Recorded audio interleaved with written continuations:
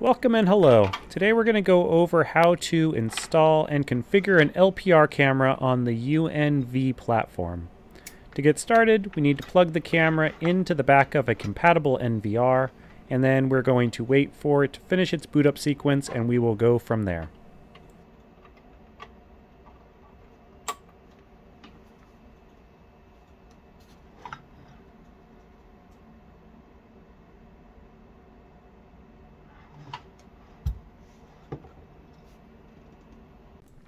Once the camera has finished its initial setup, we'll go ahead and see an image pop up on the screen, and then once that happens, we can go ahead and start making some configuration changes to get all of this working. To begin, we're going to go ahead and go into the main system menu, and then go down to where you plug the camera in this case being on channel 16, so we can see that it is connected and currently live. And now we're going to need to go over to a Windows-based computer and go into the web interface of the NVR.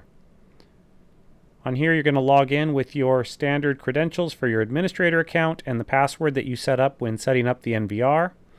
And then we are going to go into the Setup menu. Next, we need to go to the Camera submenu and then locate channel 16. And then click on Access on the far right side to go into its interface.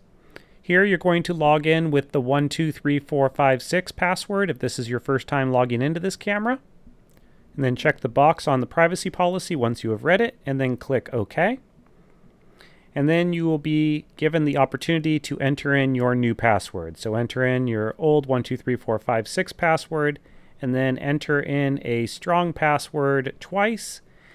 And then after you've entered in matching passwords, go ahead and put in an email address that you can use in case you ever need to do a password reset on this camera.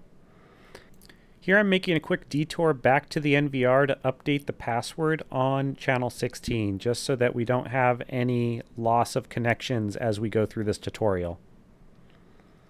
Go ahead and click Access again to get back into the camera's interface, and then enter in your new password. Here we're going to go back into the Setup menu and go to Video and Audio, and then go to Video Encoding. I believe that you should have this set to 60 frames per second on the capture mode and H.265 for the video compression, but by default the bitrate is too low, so go on and adjust it to 4096 at minimum, and then hit Save. And if you want to have a substream for your recorder, you can go ahead and turn on a substream. I recommend 512 KB at D1 resolution. Make sure to hit save before leaving this menu, and then we're going to move to the Smart submenu. This is where you set up your capture area for license plates to be read. So this box can be adjusted to any size you want. It is recommended to keep it somewhere between at a half or a third of the overall image size.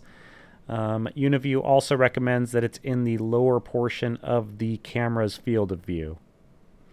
Once you have it set to the size that you want, go ahead and click OK, and then click Save before leaving this menu.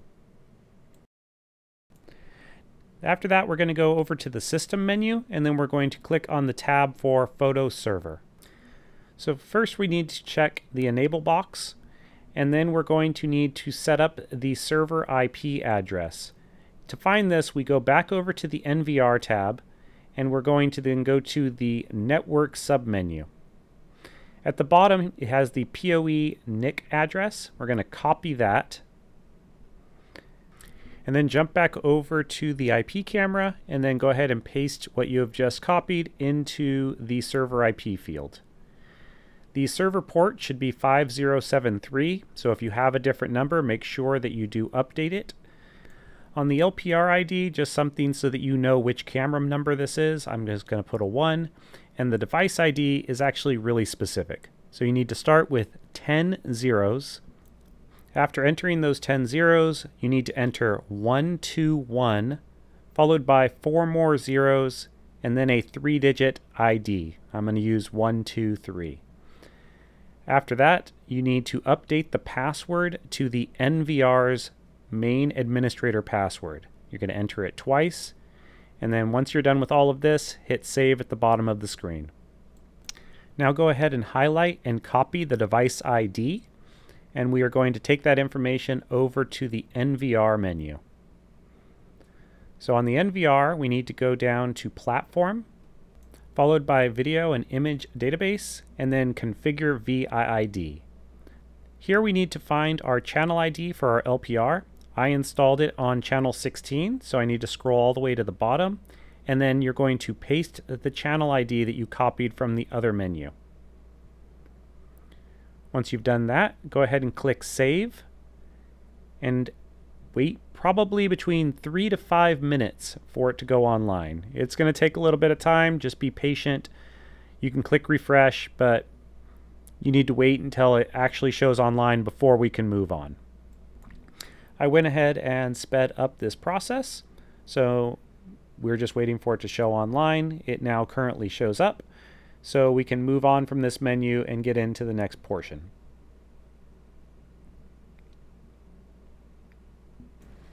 At this point, we don't really need the web interface anymore, so I'm going to be shifting over to the NVR itself. Now that we have the camera configured and connected on the NVR, we're going to go ahead and do a quick test to see if it can read a license plate.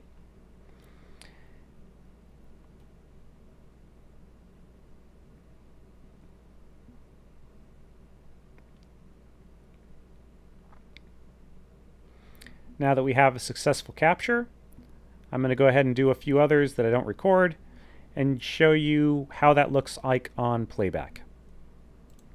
So it actually doesn't use the Playback menu. We need to go into the main menu and then click on VCA. Once that comes up, click VCA Search and then Motor Vehicle Search. Here I'll just start with the default 24-hour time frame and hit Search. And then you'll see all the license plates that it captured within the last 24 hours. Clicking on any of them will give you a small video clip showing you when it captured that plate. And if you want to be able to look for a specific plate, you can. You just go back out of this menu, and on plate number, go ahead and type in the license plate number that you're looking for.